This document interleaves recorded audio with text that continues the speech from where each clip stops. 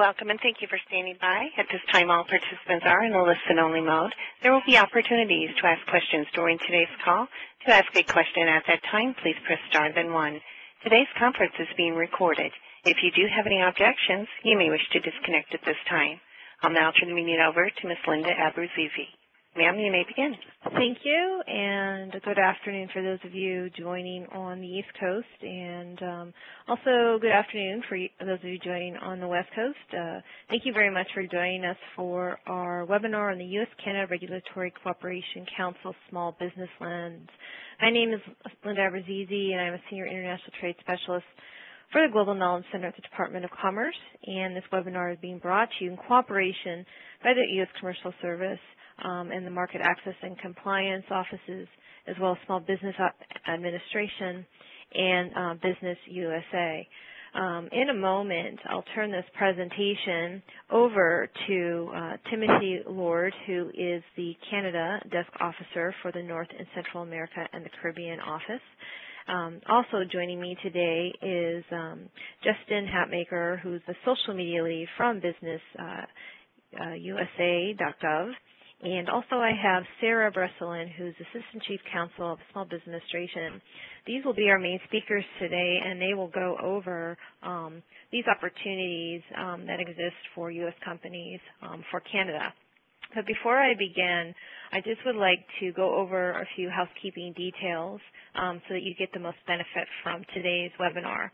During this webinar, you'll be able to hear this presentation via your telephone and view it simultaneously via your computer. So if you're not hooked up to both, please take a moment to do this. If you're experiencing any technical difficulties, please press star 0 anytime during this presentation. Now, during this webinar, we will be taking voice and written questions. Now, to ask a voice question, please press star 1 on your telephone. We do invite you to type in questions on your screen as they occur to you during this presentation. On the upper left-hand side, there is an icon on the top of the page with the letters Q&A, which stands for questions and answers. When you click on this icon, you can click and type in your question anytime during this presentation. What we will do is we will compile all these questions and present as many as time allows during this webinar. And any type questions which are not answered during this webinar due to time constraints, we will try to get back to you via an email after the webinar. And just as a reminder, for those of you who just joined us, you can still log in on the internet as well as the telephone. And also we do have and we'll have a copy of the PowerPoint presentation slides for you after the webinar, and we will have this recorded so we can also provide you a recording of this webinar. So now I'd like to introduce live online the Canada Desk Officer for the Office of North and Central America and the Caribbean, Timothy Lord. Thank you, Tim, for joining us. Thanks very much, Linda. So I'd also like to thank everyone for being here, and I'm really excited to be a part of this webinar. So, today, as you know, we're going to be learning about the RCC and the Small Business Lens. So this is going to include a discussion of business.usa.gov, and there's also going to be a special emphasis on rulemakings and the regulations that result from rulemakings. So we hope that you're going to learn a lot of things from this, and we also hope that we can find out some things from you on how to better help serve you. And we also hope that maybe you can feel empowered knowing that you can influence the process and how regulations come about so that, they don't unduly harm your business.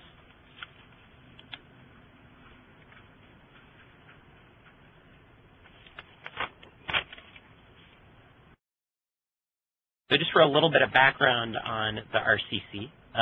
So it was announced by Prime Minister Harper and President Obama back in 2011. And it was basically created by the governments of the U.S. and Canada with an eye on aligning regulations in certain areas and creating platforms for communication between regulatory agencies on both sides to make sure that when regulations are being crafted in the future, that they're, sort of aligned from the get-go so that, conflict isn't automatically built into a regulation as it's made. And really the whole rationale for this is that where there's alignment, it's going to promote, commerce between the U.S. and Canada simply because it's, easier to trade across the border.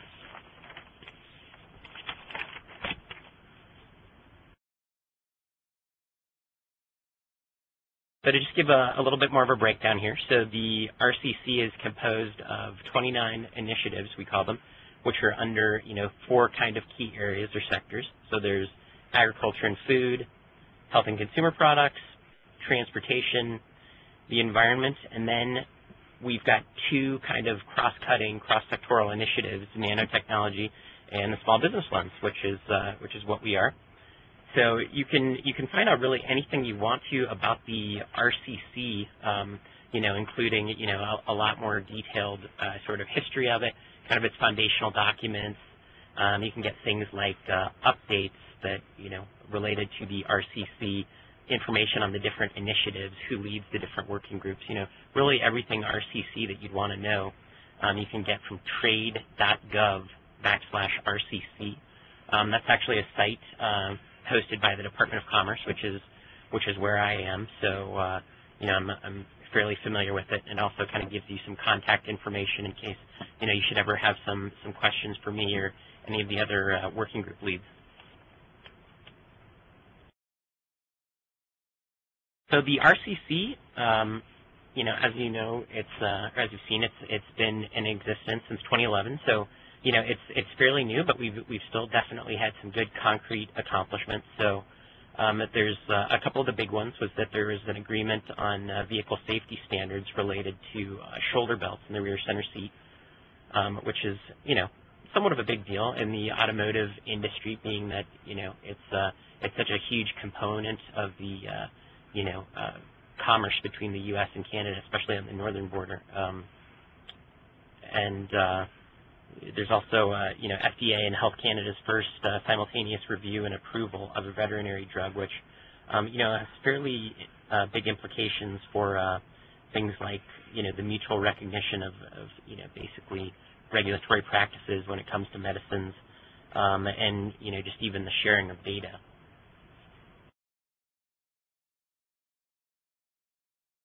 So that kind of brings us to the small business lens, which is basically, I'll just kind of read out the purpose here and then, give it in plain English. But, the set, quoted purpose is to reduce the regulatory burden on small businesses by developing tools and provisions that better integrate small business considerations in the design of regulations. So, what does that mean? Basically, we just want to make sure that when, regulations are being designed on both sides of the border, we want to make sure that they're not unduly burdensome to you and your business. So, part of that is we want to be able to get out these informations about, rulemakings, proposed rulemakings, proposed regulations, basically, so that you can, find out about these things. And, more importantly, we want to get your feedback to know, what is it about this proposed regulation that might harm your business? What is something that you would want us to know about this? So that's really, what the small business lens is all about. So the work plan of the small business lens, and this goes for the work plan of all the different 29 initiatives under the RCC. It's carved up into various deliverables based on certain units of time. So deliverables meaning just basically goals that we have for ourselves for things that we want to get out there.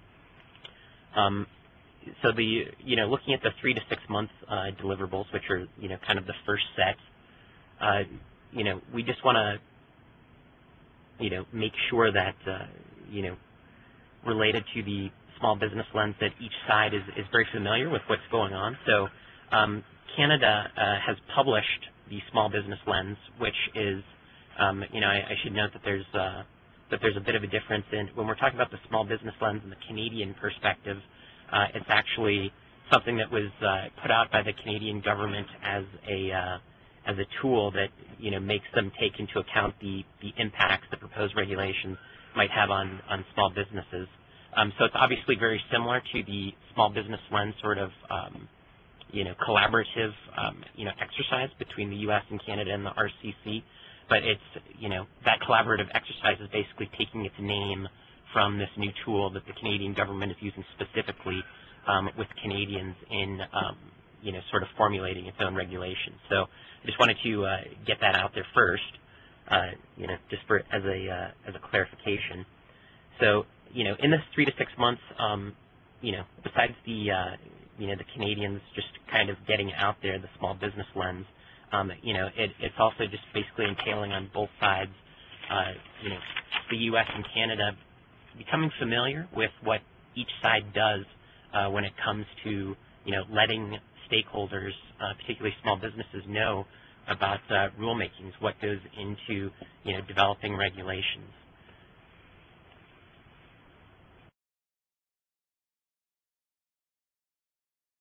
So for the next, for the next sort of step in the 3 to 6 months deliverables, as I was saying before, the U.S. and Canada are going to, meet with each other, and the officials are kind of, going to explain what each side does. So the Canadians briefed U.S. officials on the small business lens, and the U.S. officials briefed Canadian officials on the Regulatory Flexibility Act, which is something in the U.S. that's similar to the Canadian small business lens, which just requires federal agencies to analyze the impact of proposed regulations on small firms. And we also discussed the President's January 18th, 2011 memo on regulatory flexibility, small business, and job creation, which just emphasizes that federal agencies, need to justify their decisions not to provide flexibility for small businesses when it comes to making regulations.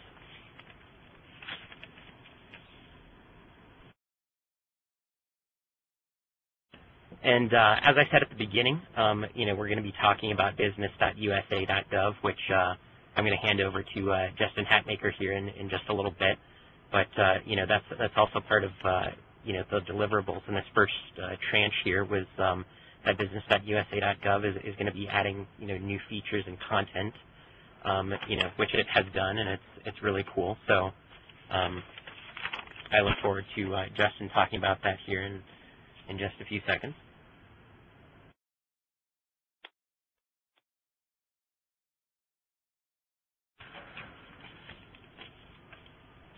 For kind of the next set of deliverables, so the Canadian U.S. officials met once before to kind of discuss the different tools that each side has and is developing, and again they sort of met as a continuation, sort of as a progress update,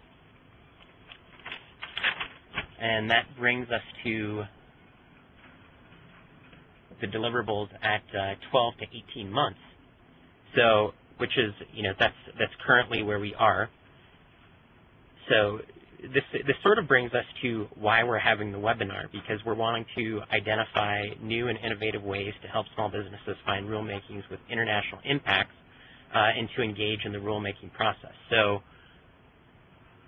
part of the reason for this webinar is that, not only do we want to convey to you how you can find out this information, but more importantly, we want to find out how we can better serve you, to get you this information. So, that's, you're obviously going to be helping us in figuring out these sort of new and cool ways to help you get this information.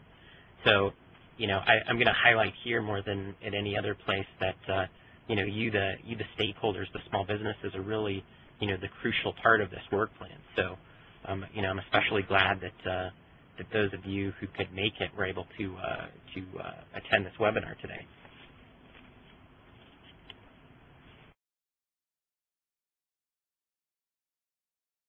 So beyond 18 months, while we still are in the 12 to 18 month phase technically, we still have been kind of moving forward. So at this current juncture, it's basically time for us to figure out where we're going and how we're going to be using the various kind of tools that we've been coming up with to, create this, or make sure that there's kind of this true alignment in the future between the U.S. and Canada. So, more importantly, obviously is how can we make sure that businesses on both sides of the border are affected in the smallest way possible.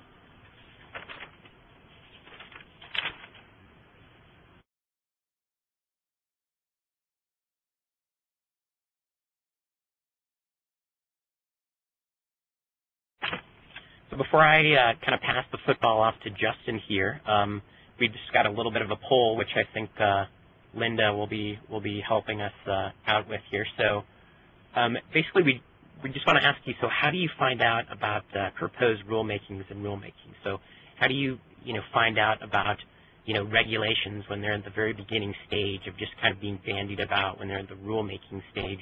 How do you find out about them? So the first, A is, you find out about them from checking sites like BusinessUSA.gov, reginfo.gov, or the Federal Register, all of which are going to be discussed later, in case you're wondering. Or, B, you find them from, say maybe your local trade organization or an industry group. Or C, you don't find out about rulemakings or proposed rulemakings until after they become regulations, until, it's too late, so to speak. So, I'm just going to give you, I guess, a little bit of time to answer that. And I think while you are, I don't know, Linda, should I just pass it on to Justin? Yeah, I mean, the polls are open, so we'll give you a couple of minutes to just choose your answer on your screen, and then we'll close it in a couple of minutes. And then, yes, Justin can begin his presentation if you'd like.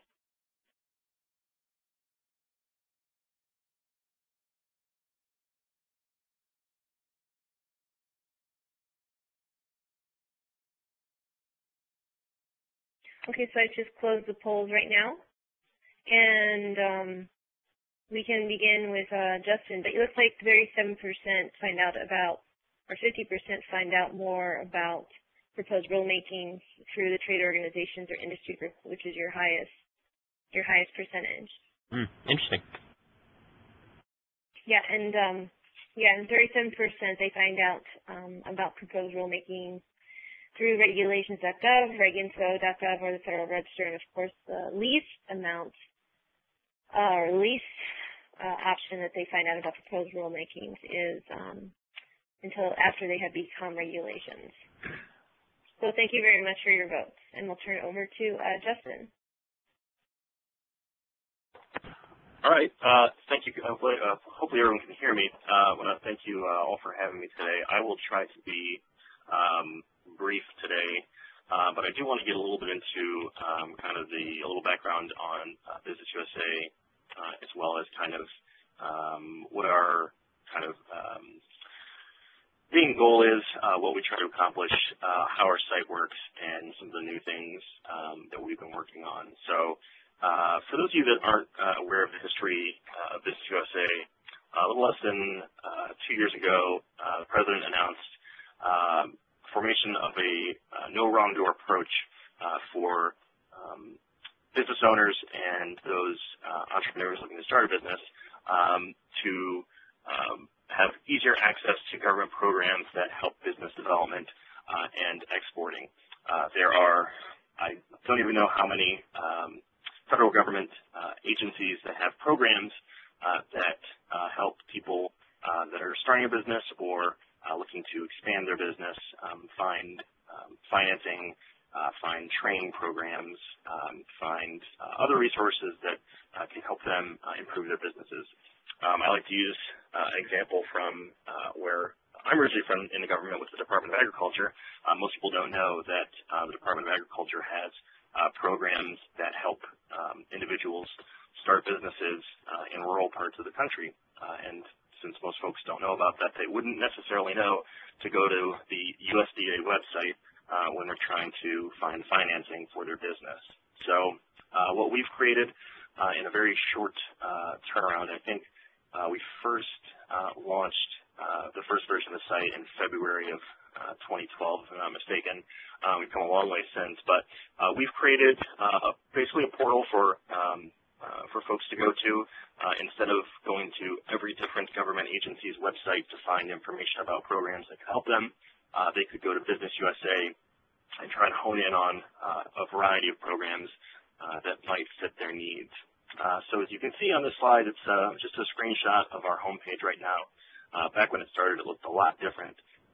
But what we have as our basic jumping off point with Business USA are these 10, well actually now it's 12, tiles that are subject-based.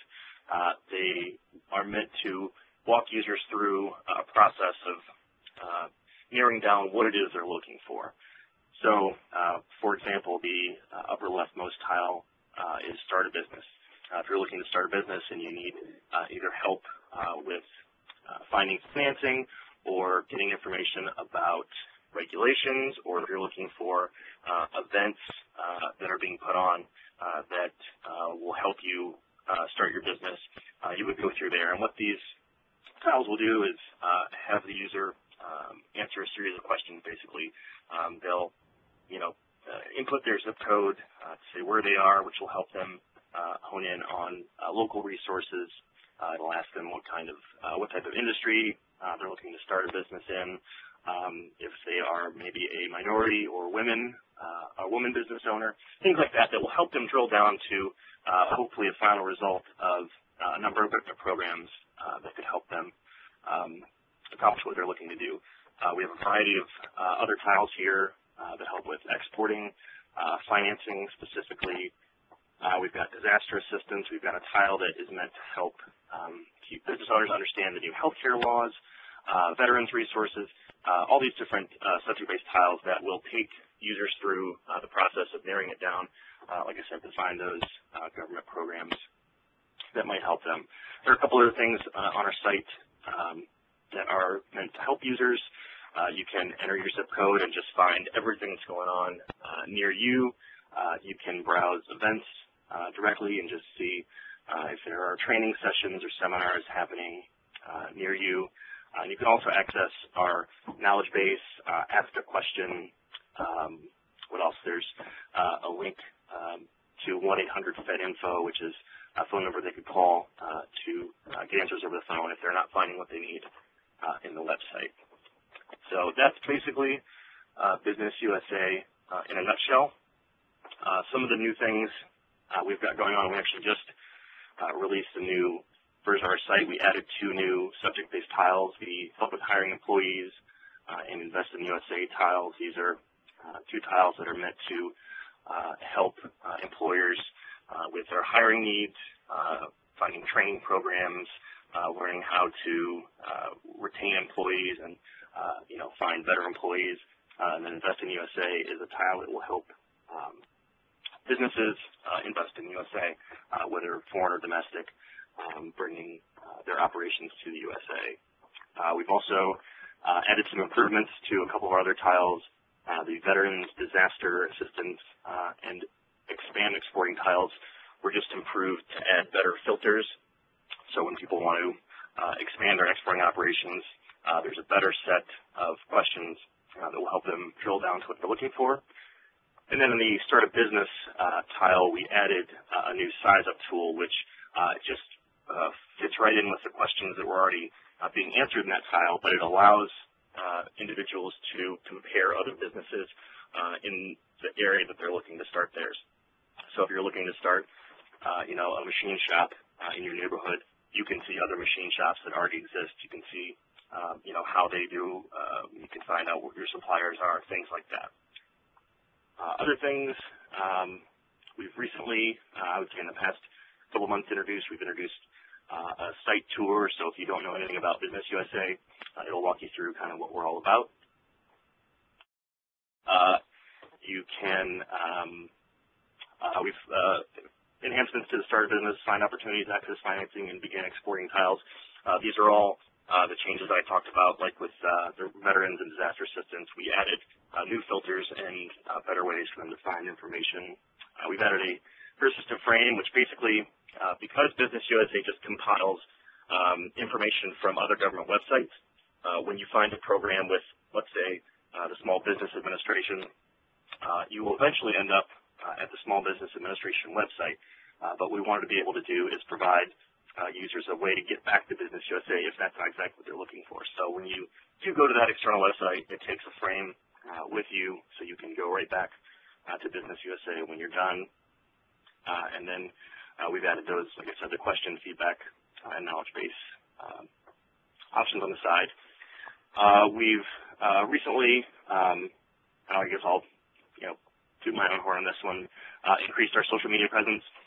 We are very active on Twitter. I encourage everyone to follow us. We are BizUSA on Twitter. We've recently got into LinkedIn as well, which is a bit of a less active platform for us, but we're trying to increase our presence there. We're also starting to ramp up our email activity, newsletters and announcements, things like that, and same thing with our blog. We have a blog right now that kind of takes our partner agencies and takes their blog posts and advertises them, but we're trying to produce original blog posts as well. So that's all I have prepared for you. I don't know if we want to do questions later or if we're doing questions now, but that's all I've got. Okay, we have our next speaker, which is Sarah. Yes, good afternoon, everybody. Thank you, Linda. I'm delighted to be here speaking this afternoon.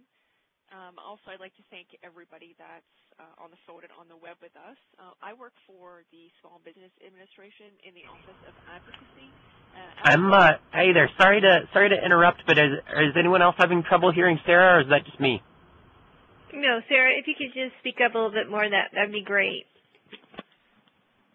Okay, is this better? Can you hear me better now? Much better. Yeah. Okay, I'm sorry about that.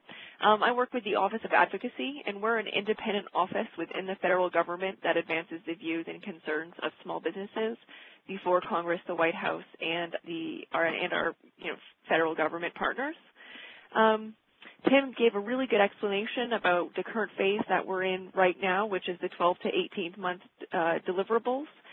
So I'm going to skip to the next screen.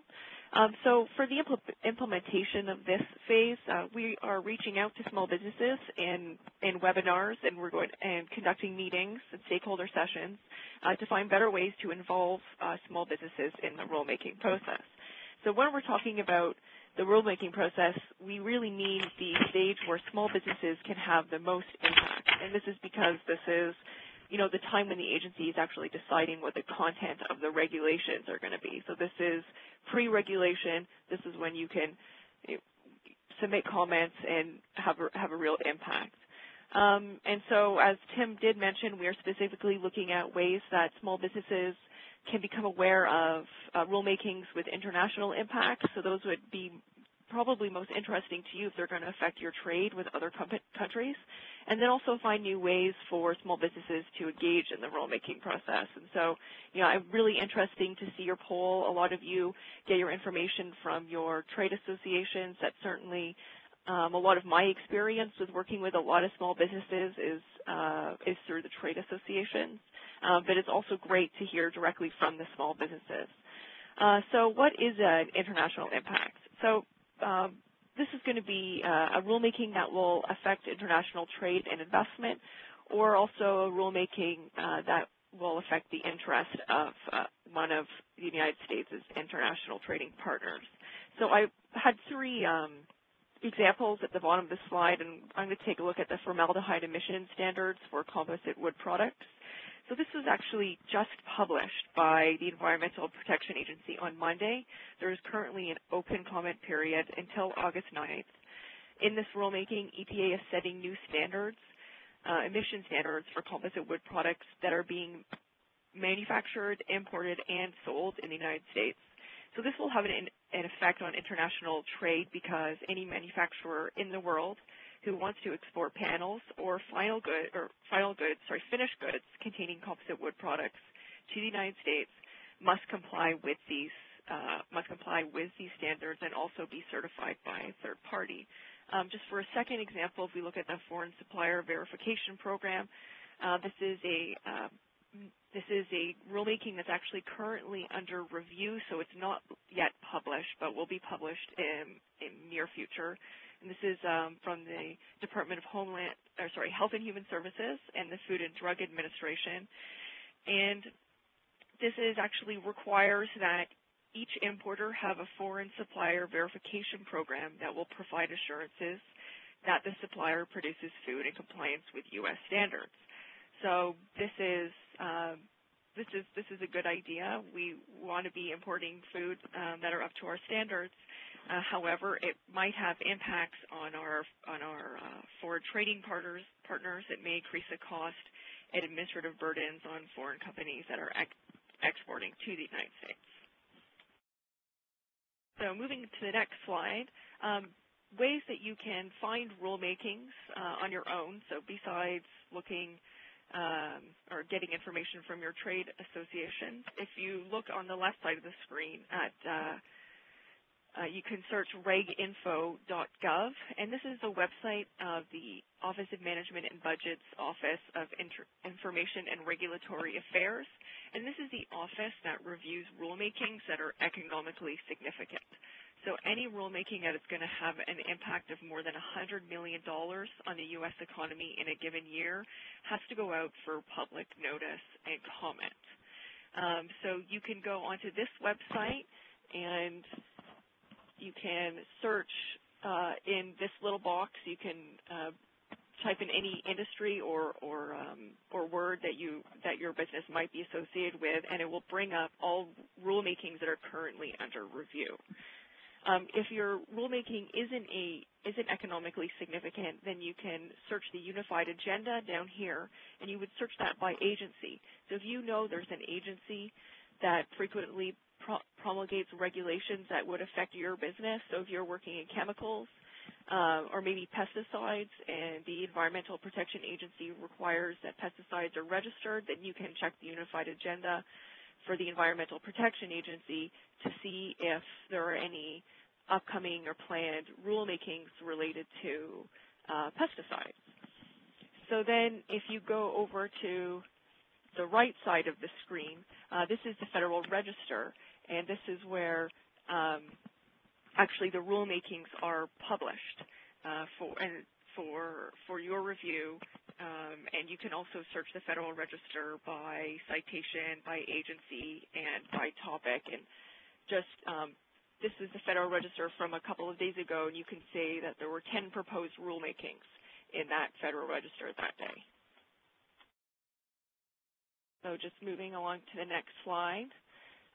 You can also get notified in several other ways by signing up to email listservs from many agencies. I'm talking a lot about the EPA because I work with the EPA a lot, but I myself have signed up for a lot of the EPA email blasts, and the EPA has some great blasts. You can sign up with regard to the office that you'd be interested in, whether it's air, water, or waste.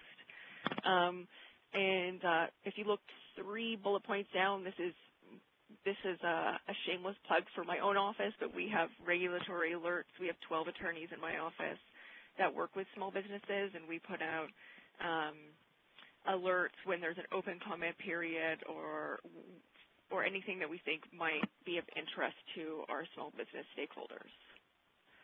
So there are a couple of ways, well actually there are many ways that small businesses can participate, and I would like to echo what Tim said in the beginning. It's really important that your voices are heard, and that's what my whole job is. So we have next week, we have an RCC stakeholder meeting that will be on June 20th. And in the morning, there's a plenary session. There's going to be a stakeholder and a government panel. And in the afternoon, there will actually be a chance for stakeholders to present before government officials who are currently working on the RCC about their issues and concerns, and most importantly, what they want to see the RCC do going forward. So you can sign up if you would like to participate. It's the website that Tim had at the beginning of the presentation, which is www.trade.gov/RCC/. And then on the right side, you'll see you can also submit comments and participate in public hearings and public comment sessions, and this would be on the rulemaking side. And it really does help improve federal regulations when small businesses participate, because agencies often don't know how their rulemakings are going to impact small businesses until they hear from small businesses. So if you are interested in submitting comments, you can go to this website, which is regulations.gov. You can search this website in that search bar right there. using a keyword. For example, I typed in chicken, and I found several rulemakings that were taking comments, including a draft risk assessment on listeria in retail delicatessens. Also, you can also see the rules that aren't the rulemakings that aren't open for a comment period. Maybe the comment period is closed, but you can see what everyone else has commented on. You can still see all of the documents, and then it gives you a really good sense of what the agency might be doing, and then you can still contact the agency and try to meet with the agency even if you didn't have a chance to submit public comments during the during this comment period. And I think that's all I had. And here's the contact information for the three of us. And just move right on to the questions and comments. And as Tim said, this is part of our outreach for the Small Business Lens, and we're really interested in knowing how it would be easier for you to get information on rulemakings that would impact you. And so you can go to reginfo.gov and the Federal Register and an agency's website and the email blast. But besides that, we'd be interested in knowing whether there are any other ways. Great. Thank you very much, Sarah. Now we'll go to our Q&A session. Once again, if you have a voice question, please press *1, and the operator will attend to you first. And if you do have a written question, please put in your written question on the upper left-hand side of your screen. There's letters with Q&A, and we will also look at those as well for questions. So once again, if you have a voice question, please press *1, and I'll turn it over to the operator. Thank you.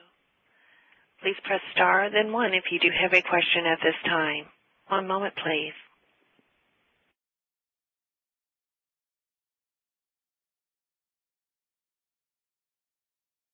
*1 to ask your question. We're still waiting for the first audio question.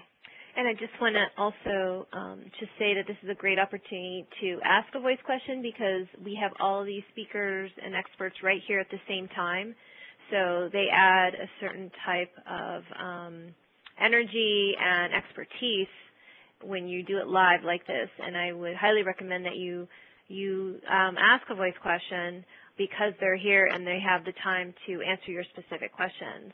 And, if you do think of a question later on, we can always get back to you. But I just want to make sure that you guys get the most value out of this webinar. So if you have a voice question, I would ask it during this time. We do have a question that comes from Roger Nassif. Your line is open. Hi, I just wanted to see that the slide before this, the contact information. That was my first question. I have it right there for you. Oh, there it is. Okay. I had trouble connecting when we started, so I didn't know who was who. Okay, yeah, and we will have PowerPoint presentation slides from this webinar available to you as well as the net replay and the recording. Okay. Can I ask another question? Sure, of course. I manufacture heart monitors, EKG machines, and we're inspected regularly by FDA, and they have stricter requirements than the 1345 pretty much that we've actually harmonized with, the latest version with FDA. Why do we have to get inspected again for going into Canada by yet a different organization? And is that changing? You are this is Sarah speaking, you are a U.S. company? Yes, I manufacture here in the U.S. Okay, and you had mentioned that some requirements had just been harmonized with some other requirements? Yeah, we're inspected by FDA, which is harmonized with 1345, the main manufacturing inspection regime. We've got to have everything in place here to track products, all that kind of thing. The same exact standard is used in Canada, but we have to get totally different inspectors to come in. They do not accept the FDA inspection of 1345. Okay. So my question is does anyone have any information of when that's going to be harmonized instead of getting inspected for the same thing twice? It's just double payment each time, Yes. Sarah, you can. Sorry, I didn't mean to cut you off there, Sarah. You can go ahead. Well, I was just going to say that I think that's a really excellent example of a way where we can find alignment between Canada and the U.S. So while I don't have any information about that, that kind of information is important to us, and we can go back and take this to the RCC and start looking at ways that we can find for these kind of alignments. But this is information that working in the government that we wouldn't know, so it's important to hear from small businesses about this. And if you want to follow up with an email to anybody, well, you're welcome to send it to me, or Tim might also be interested. We could follow up on your behalf. Yeah, please do, and that's something that I'd really be eager to do is to just to kind of convey your situation and let those at OMB sort of know what's going on, and hopefully this is something that we can use in discussions for kind of future iterations of the RCC, and maybe who knows, there could even be an initiative or a work plan related to regulations for medical devices. So I think the more information we get from you, the better. All right. I'll send emails. Okay, great. And I know there's some harmonization going on. There's an attempt to do it, but it's really, really slow moving. And I think they just get together, have a meeting once a year, and we should do something, but they don't do anything. Right. It's a connection between Canada, United States, Australia, and I think Brazil. I think those are the four main players. It's not with Europe yet, which has the same standards, but they want, for some reason, it's all separated. I don't understand why we're inspected for the same thing multiple times. Okay. Well, thank you. Thank you. Thank you. Our next question comes from Sabina. Your line is open. Hello, this is Sabina. We are a U.S. corporation and work in the railroad industry.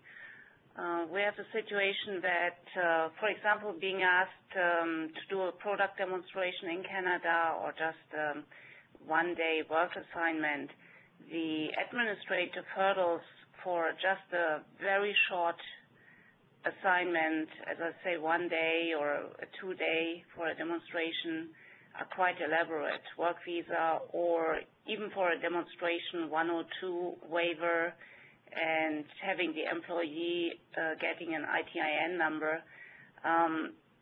Is there any initiative to ease that and allow, let's say, short-term assignments without major requirements? I saw an initiative, a recommendation by the Canadian Chamber of Commerce, but that was not implemented in the 2013 budget. Yeah, I mean, there certainly is a lot of talk between the U.S. and Canada in making it easier for business travelers to cross the border.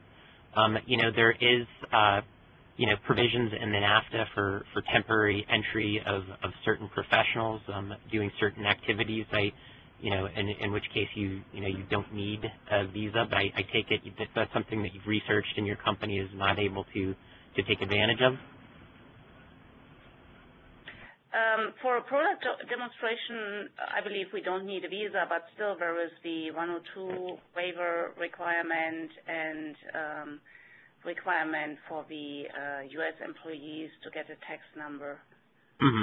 It still seems to be the case, and there is some waiting time associated with that, which delays then our contact with the Canadian company. Is frustrating for our Canadian potential customers that they have to wait for us to take action. Yeah, and that's the facilitation of cross-border trade and travel is a big part of this. And I don't know how familiar you are with the U.S.-Canada Beyond the Border initiative, but this it talks much more about things like customs facilitation and things like that. So I'd be happy to get you some information about that after the webinar here. But that is something that in the RCC context that's something that could be addressed, but it's really when it comes to border crossings and things like that are not necessarily like regulation specific. That's something that's really would probably be more specific to the Beyond the Border initiative, but it's still very applicable to what you're talking about. So I'd like to get you that information. I would appreciate that. Thank you. Sure. Once again, if you do have an audio question, please press star then 1. While we're waiting for another voice question, I do have a written question here from Louis Gregg. And the question is, current legislation will invoke a burden on transporters and shipper suppliers when they implement the legislation requiring formal customs entries for vessels returning to the United States empty but not purged. The argument is this argument for safety? Any hazardous material should be duly marked with the hazard. This will this be somewhat of a burden to all involved, including CBP, when this is going on, I guess?